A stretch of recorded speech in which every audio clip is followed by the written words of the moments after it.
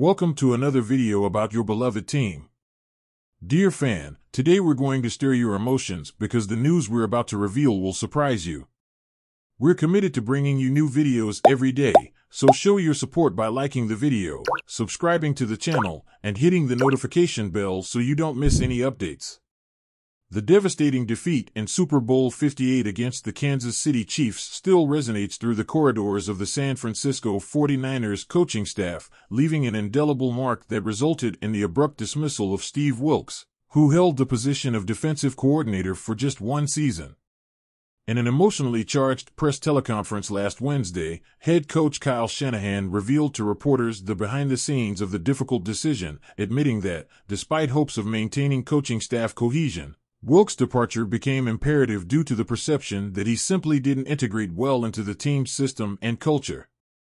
For Wilks, this dismissal marks yet another tumultuous chapter in his career, now leading him to seek his sixth job in just 7 years. His journey since his hiring by the Arizona Cardinals in 2018 has been a roller coaster of highs and lows. After a single season with the Cardinals, he moved on to serve as defensive coordinator for the Cleveland Browns in 2019, followed by a sabbatical in 2020, before taking on the role of defensive coordinator at Missouri. His return to the NFL in 2022 brought him to the Carolina Panthers in various roles before landing with the 49ers as defensive coordinator. Wilks' hiring by the 49ers came after DeMeco Ryans departed for the Houston Texans, leaving a significant void in the team's defense that led the league in 2022. Shanahan had hoped to maintain the team's cohesion and success, but Wilks faced the Herculean challenge of adapting his ideas and methodologies to an already established defensive scheme, a task that proved more complex than anticipated. While the regular season showed mixed results for the defense under Wilks' guidance, with a marginal dip in production after a string of losses in October, it was in the playoffs that issues became more evident. The defense struggled against the ground game of teams like the Green Bay Packers and Detroit Lions, conceding crucial points in Super Bowl 58 against the Chiefs. Wilks' dismissal is just one of many coaching changes the San Francisco 49ers will face in this tumultuous offseason. At least 4 members of the coaching staff are moving on to new challenges with other teams, including Clint Kubiak, who will take on the role of offensive coordinator in New Orleans, Anthony Lynn, who will be the game coordinator in Washington, Darryl Tapp, who will take on the role of defensive line coach also in Washington, and James Craig, who will be the offensive line coach in Las Vegas. Shanahan now finds himself challenged with finding a worthy replacement for Wilks. He is exploring both internal and external candidates and is open to potential changes in the tactical system, provided he believes it's the best choice for the team. With several coaching vacancies to fill, the 49ers are facing a transition period as they prepare for the upcoming season, aiming to restore the glory and cohesion that led them to the Super Bowl. After the conclusion of Super Bowl 58, where the San Francisco 49ers faced a devastating defeat against the Kansas City Chiefs, a wave of speculation and finger-pointing began to emerge as fans and experts attempted to determine the reason behind the unfavorable outcome. Among players and team members, the atmosphere was laden with frustration and disappointment, and social media became the battleground for public exchanges of accusations and defenses. The primary focus of controversy centered around head coach Kyle Shanahan, whose strategic decisions during the game came under criticism from many. One of the main issues discussed was the choice to receive the ball in the second half of overtime, instead of opting to start with possession in the first half. This strategic decision came under intense scrutiny, with many arguing that Shanahan could have taken a different approach to maximize the team's chances of success. Additionally, rookie player Jake Moody also faced criticism, especially after a blocked extra point during the game. Despite his previous contribution with 2 field goals of over 50 yards, this error was highlighted as a crucial moment that could have altered the course of the game. However, the focus of the controversy quickly shifted to individual players, with social media becoming a platform for public exchanges of accusations among team members. A tweet from 49ers O-lineman John Feliciano triggered a series of events when he expressed his opinion on who was to blame for a crucial moment in the game. Feliciano pointed to his teammate and defensive tackle Spencer Burford as responsible for failing to secure a first down while in the red zone. His statement further fueled the debate, with many observers trying to discern who the true culprit was.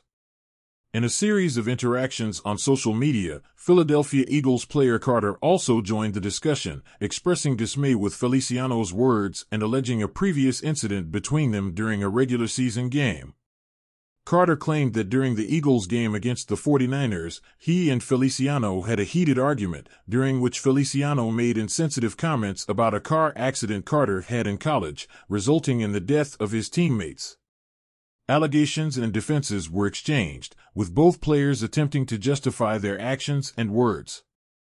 This public exchange of accusations not only highlighted existing tensions within the 49ers team but also shed light on the complexities of player relationships in a highly competitive and emotionally charged environment. While social media provided a platform for individual expression, it also exposed internal disputes and differences of opinion within the team. As discussions continued on social media, fans and observers remained divided on who was the true culprit for the Super Bowl 58 defeat. While some pointed to questionable strategic decisions and individual errors, others acknowledged the complexity of the sport and the inevitability of mistakes and setbacks. Ultimately, what emerged from this public turmoil was a complex and multifaceted image of the internal dynamics of a high-level sports team, where competitive pressures, intense emotions, and the pursuit of excellence collide on a global stage. While social media continues to be an arena for debates and discussions, the true test for the San Francisco 49ers and their team will be how they recover and come together after this devastating defeat. The San Francisco 49ers are facing a significant turnover in their coaching staff, with solid information indicating that Anthony Lynn is about to join the Washington Commanders as their new game coordinator. Although this exciting hiring has not yet been officially announced by the team, it marks yet another loss for the 49ers in terms of coaching talent. This move to the Commanders is not an isolated case, as they recently managed to lure Adam Peters, former assistant general manager of the 49ers, to take on the role of general manager.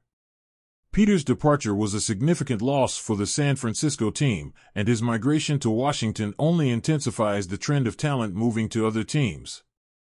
Meanwhile, another NFL backstage transaction is the hiring of James Craig by the Las Vegas Raiders to be the new offensive line coach.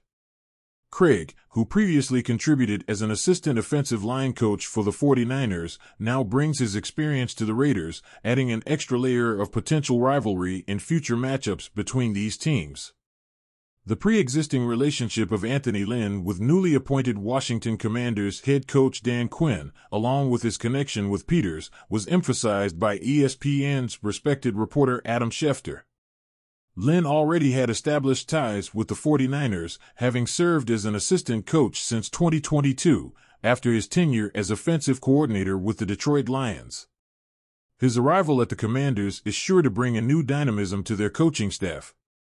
In addition to his notable coaching career, it's important to highlight Anthony Lynn's successful playing career, having competed for the San Francisco 49ers, New York Giants, and Denver Broncos, where he celebrated 2 Super Bowl victories.